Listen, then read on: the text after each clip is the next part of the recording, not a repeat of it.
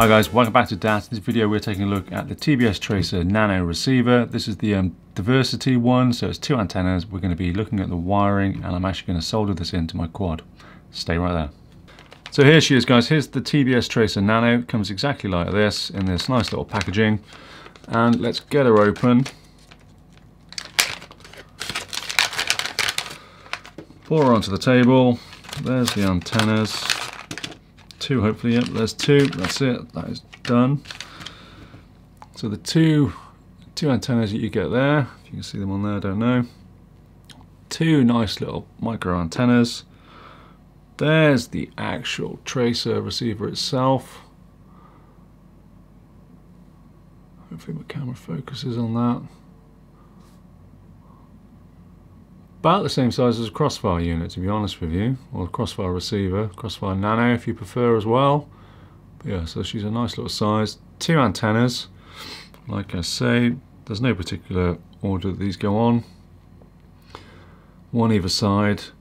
Now with the Crossfire receiver, what I used to do, or what I normally do, is I put the antenna like that and then put some shrink wrap over it, and that keeps it nice and secure. But I think if I do that with 2 antennas, I think there's going to be an issue with trying to get these in the correct place in the quad.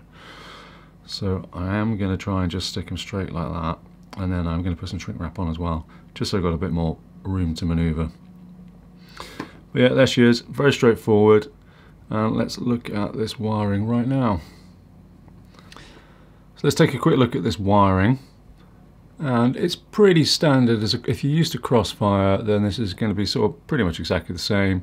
You've got the square shaped one here at the top, and that is your ground pad. Underneath that we have the 5 volts. Below that one we have the TX pad, and at the bottom we have the RX pad. So that's TX and RX at the bottom, the channel 1 and channel 2. And just like Crossfire, you will be wiring the TX pad to RX and the RX pad to TX. So exactly the same as Crossfire really. If you used to Crossfire, you'll have no problems with these whatsoever. Just remember, it's always opposites. That's all you have to remember. Dead simple. TX to RX, RX to TX. And we are going to have a look how this is going to wire in right now. Oh, first thing, sorry, I should just open these. You get these as well. This is the Nano cable set you get in the pack. Let's open this.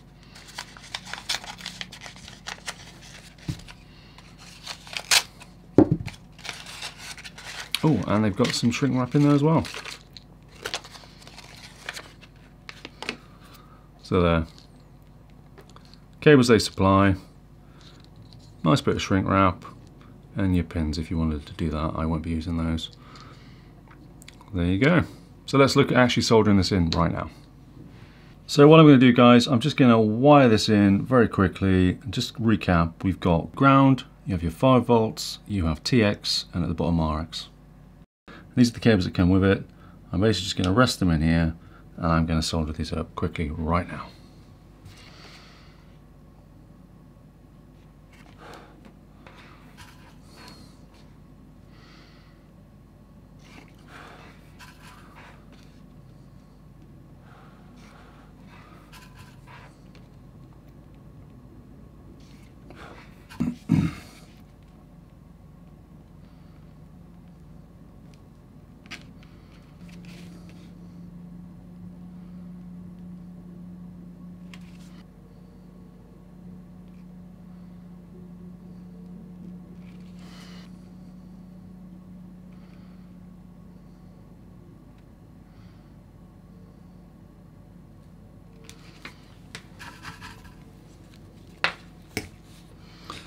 There we go, that wired in quite nicely. So they are in place. Get the blue tack off. Ground, 5 volt, RX and TX, all in place. So what I'm going to do now, probably won't record this, I'm just going to tin the ends of these up here and then we're going to wire these into the flight controller.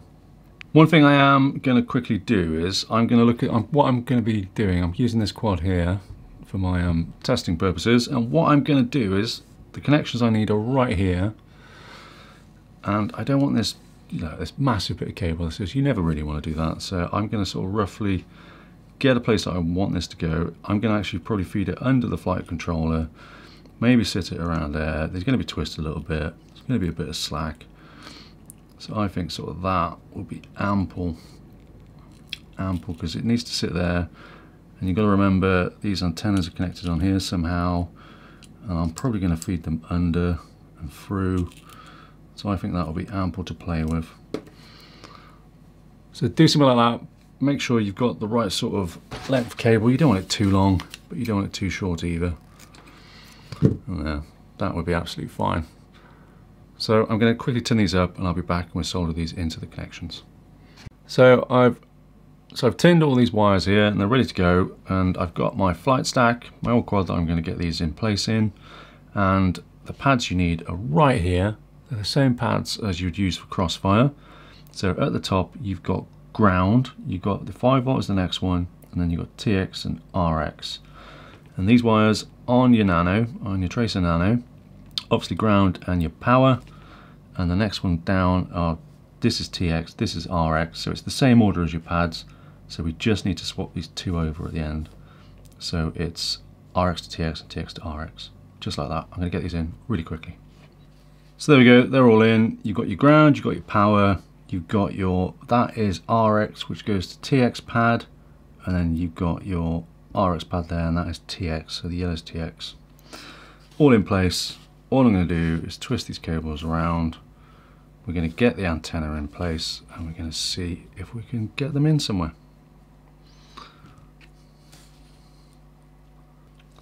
So that's all twisted in place. Going to use a bit of heat shrink, and we're going to put that over, and then I'll get the antennas on, and we'll get the antennas in place as well.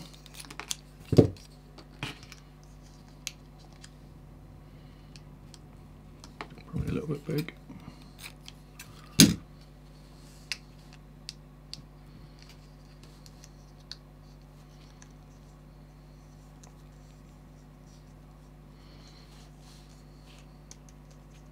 Get the two antennas on place, or in place. It doesn't really matter which side they go, exactly the same antennas.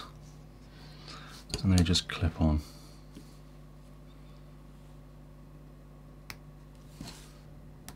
And there's two.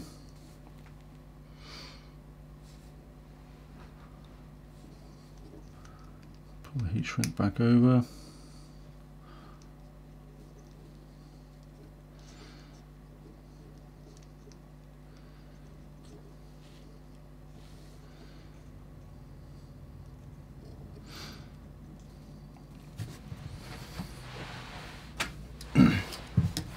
I'm going to use a lighter for this. Be very careful if you do.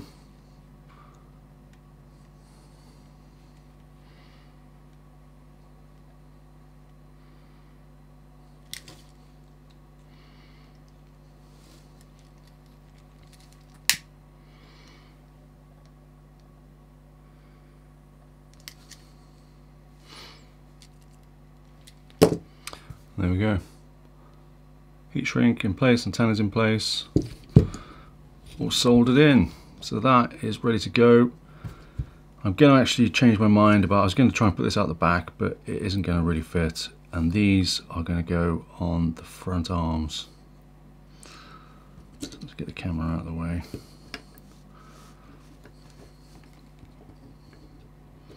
We'll feed under.